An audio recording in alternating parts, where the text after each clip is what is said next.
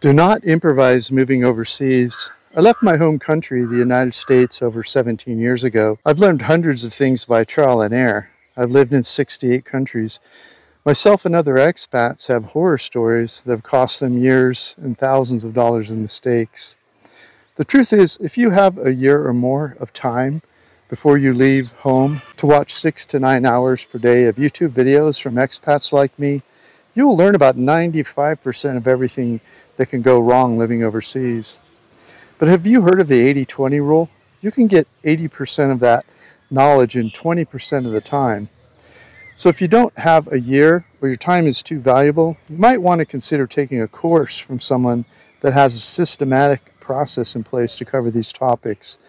Now, I don't personally know 100% of the ways expats have been screwed overseas. I doubt anybody does, and I can't cram everything I know about avoiding getting screwed overseas into this 8-minute video.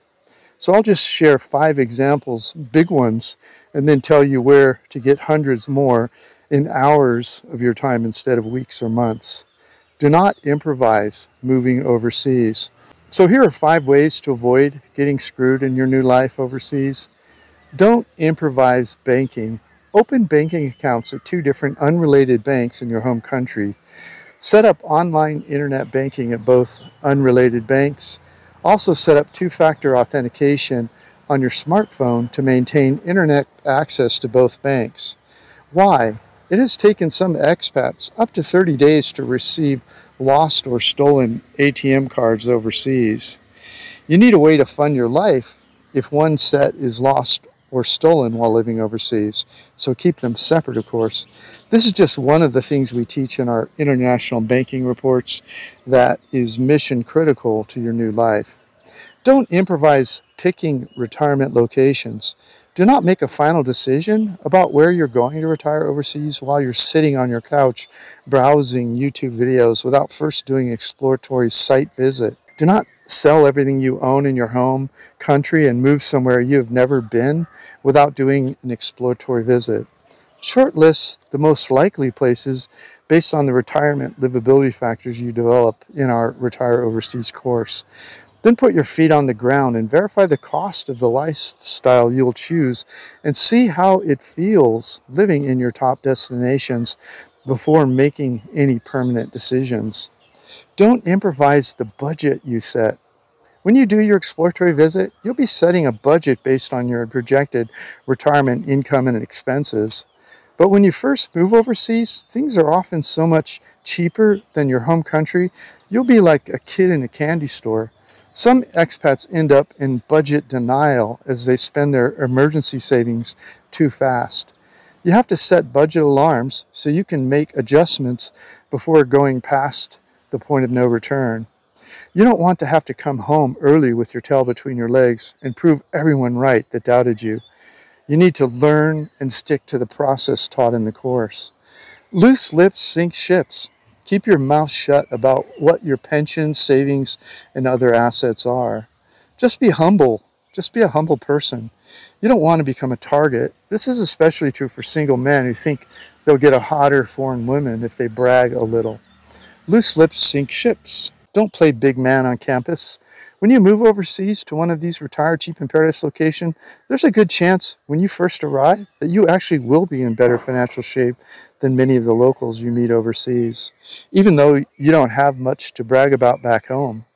They will assume you're rich and they'll expect you to keep picking up checks if you start picking up checks. It is better to just play a normal guy than to let your ego get pumped up and become everyone's ATM machine. Once you start with the loose lips, it'll be hard on your ego to go back and play normal guy. Don't put your roots down too deep or too soon. Even after doing an exploratory visit and moving overseas, don't put your roots down too deep or too soon. How you will feel about a place after living there for 1 or 2 years is not the same as you'll feel during the honeymoon period. So don't buy real estate too soon. Don't put money in foreign banks too soon. Don't invest a bunch of money in a business too soon overseas. Don't put a bunch of money in foreign investments too soon. Leave your money in your home country banks. Just rent for the first few years and see what it feels like after a few years. Expats don't always take to the first country they live in overseas. And you don't want to try to liquidate a bunch of assets you created with deep roots in one of these foreign countries.